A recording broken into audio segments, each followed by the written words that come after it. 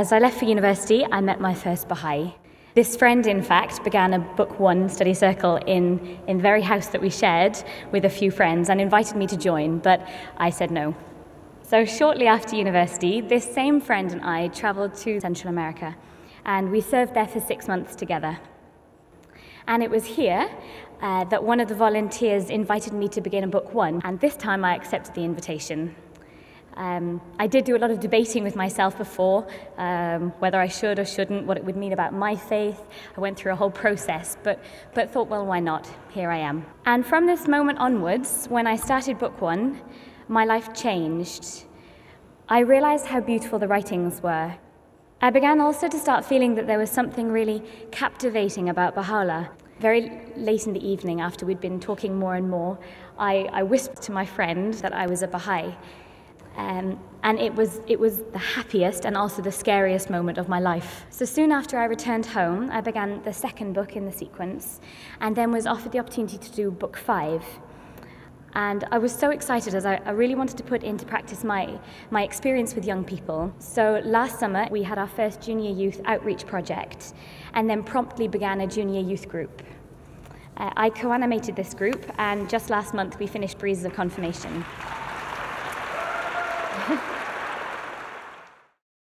I was going through Book One and I was saying, this seems so simple.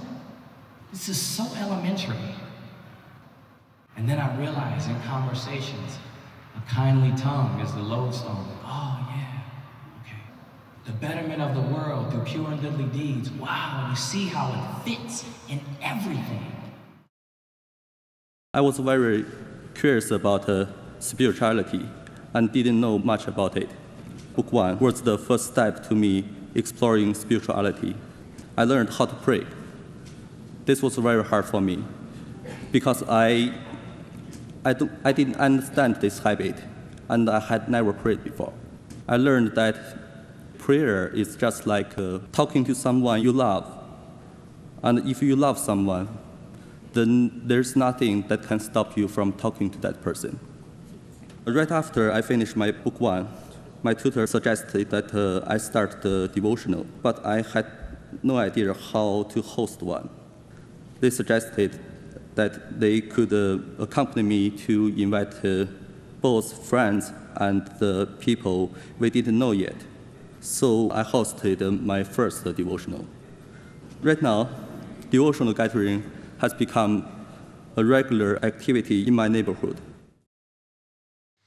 Planting me go through this but act of service and through the lab blooming of Baha'u'llah, and by act of service blooming by more fruitful.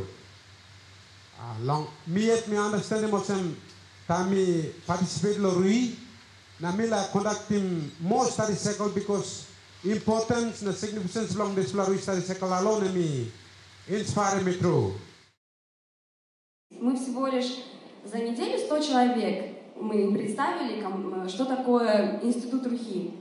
И когда мы делали презентацию, представляли им, какая цель института, и как каждая из книг последовательности развивает и может развить их способности, и как они потом могут делать вклад в построение новой цивилизации.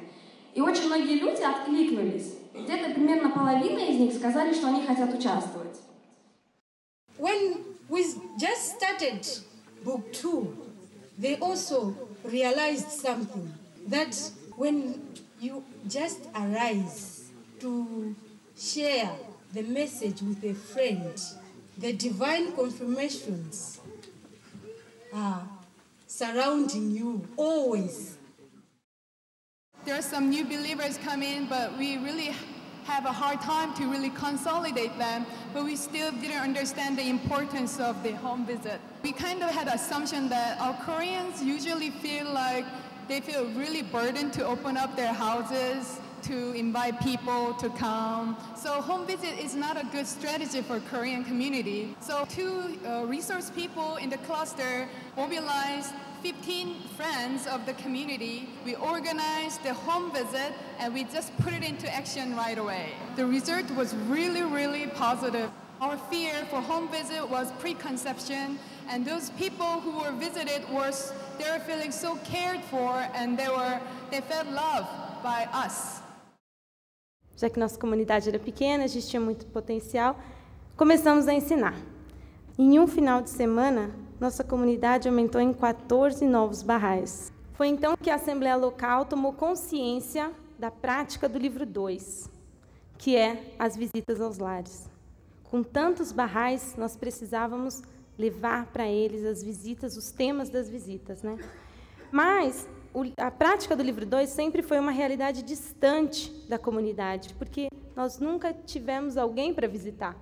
Sempre a gente simulava, brincava no grupo de estudo, mas nada muito concreto. Mas daí todo mundo começou a se mobilizar para fazer as visitas.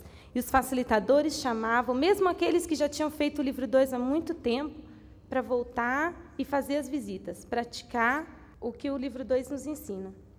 E todos foram recebidos com muito amor por todos aqueles recém-declarados. A gente podia ver que eles tinham ansiedade por saber mais sobre a fé naquele momento.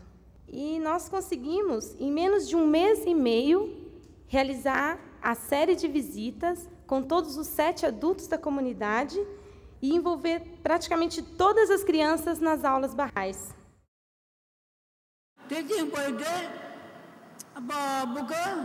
ஒன்று படித்து இன்றைக்கி நானும் book 7 வரைக்கும் முடித்து நானும் ஒரு tutor ஆகி இன்றைக்கி நானும் மற்றவங்களுக்கு புக்கு 6 வரைக்கும் படித்து கொடுத்துருக்கேன்.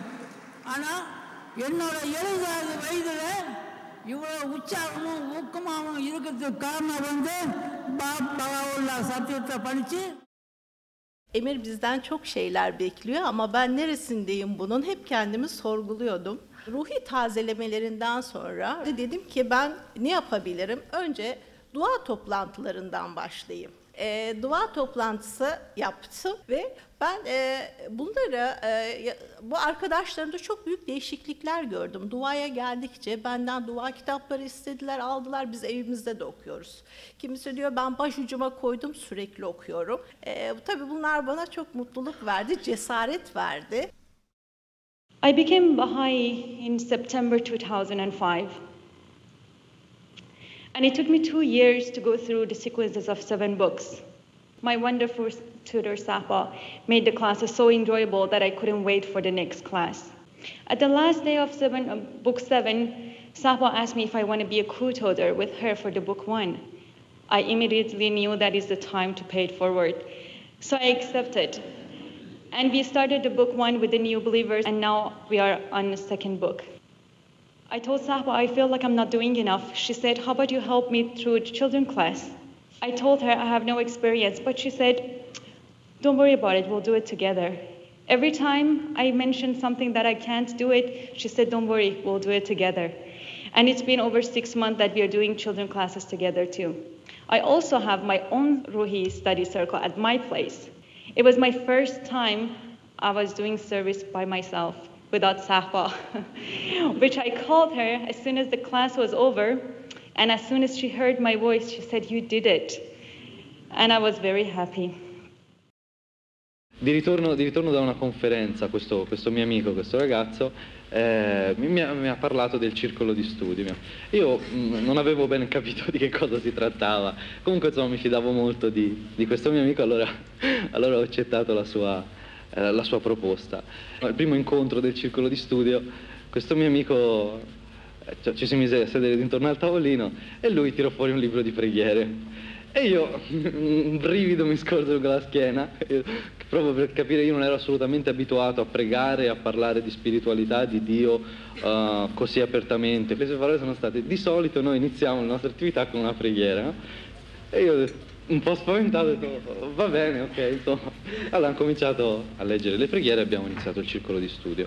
Avevo scoperto questa capacità di comunicare con Dio che prima non avevo mai sentito. Sono andato avanti con il circolo di studio e prima del termine ho deciso di dichiararmi. Avevo terminato la sequenza dei libri e tutte le persone che erano rimaste colpite dalla mia trasformazione mi hanno chiesto averne di più e diciamo con loro ho fatto la pratica del libro 7, ho aperto un mio primo circolo di studio che è andato avanti e ha avuto dei risvolti molto belli. Grazie.